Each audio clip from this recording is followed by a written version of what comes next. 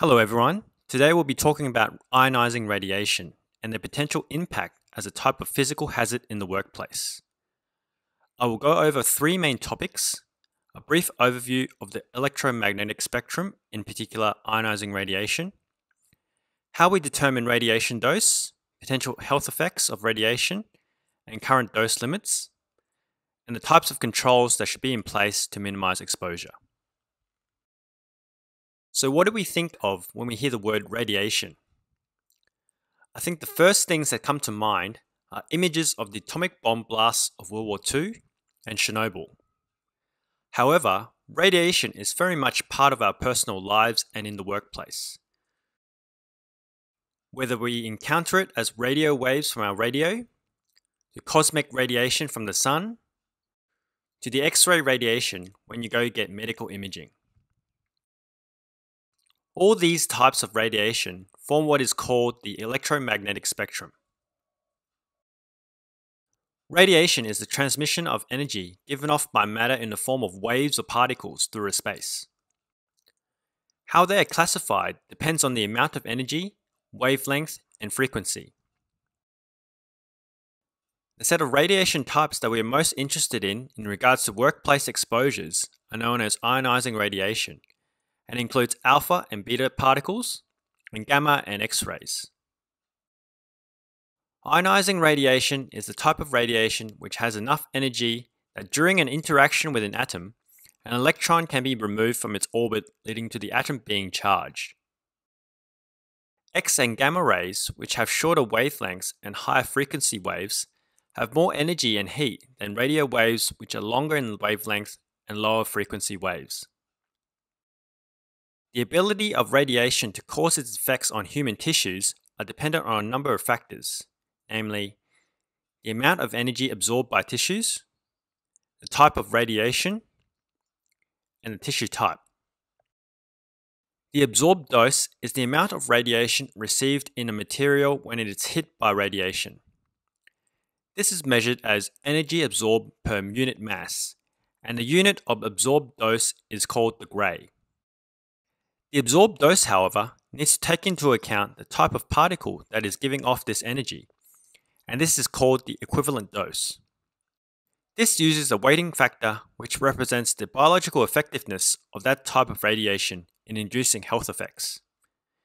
For beta particles, this weighting is 1, whereas for alpha particles, the weighting is 20. This is measured in millisieverts.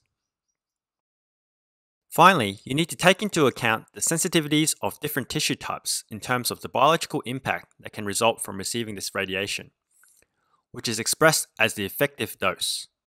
We use a tissue weighting factor for various tissue types. So for bone marrow and lung, the weighting is 0.12, whereas for thyroid, it's 0.04. If the whole body is the subject of radiation, then the weighting is 1. To summarize, in order to determine the amount of radiation that is received for a particular source to a particular tissue type, we calculate the effective dose, which is effective dose equals the absorbed dose multiplied by the particle weighting factor multiplied by the tissue weighting factor. It is important to understand that everyone is exposed to a low level of natural radiation as a part of life. In Australia, the total natural radiation is around 1.5 millisieverts. The Earth is constantly bathed in cosmic rays from solar flares and sunspots. The dose rate can also increase with height above sea level, as well as latitude with increased distance from the equator. There can also be natural radioactivity from rocks and soil. Certain occupations have higher levels of exposure to ionizing radiation. These may include the airline industry. Airplane pilots receive elevated doses above the normal background levels, but no statistically significant health effects have been observed. Exposures can also be seen in those working in the medical imaging industry, such as radiographers. Laboratory staff that conduct experiments using radioactive materials can also have high exposures. In terms of health effects, receiving a high dose of ionizing radiation in a short period of time, typically more than 500 millisieverts, can cause harmful tissue reactions, such as skin burns, sterility, cancer, acute radiation syndrome, and death. Unfortunately, this has been well documented from case studies of victims from the events of the atomic bomb blasts as well as Chernobyl. Chronic low-level exposures are less extensively studied compared to high exposure, and this is because of the latency period of many years before illness or injury. Studies, however, have indicated that the likelihood of cancer is dose-related, and is cumulative over time. Famously, Marie Curie, the Nobel Prize-winning chemist and physicist who was known for her work on radioactive isotopes and X-rays, died of aplastic anemia, a cancer of blood cells, likely due to prolonged exposure to ionizing radiation, which was not known at the time. The International Commission on Radiological Protection recommends effective dose limits in order to minimize the harmful effects of ionizing radiation. For members of the public, this is 1 millisieverts in a year. Higher values can also be permitted if the average over 5 years is not above 1 millisieverts per year. For workers with occupational exposures, this is 20 millisieverts per year, averaged over 5 calendar years, or 50 millisieverts in one single year.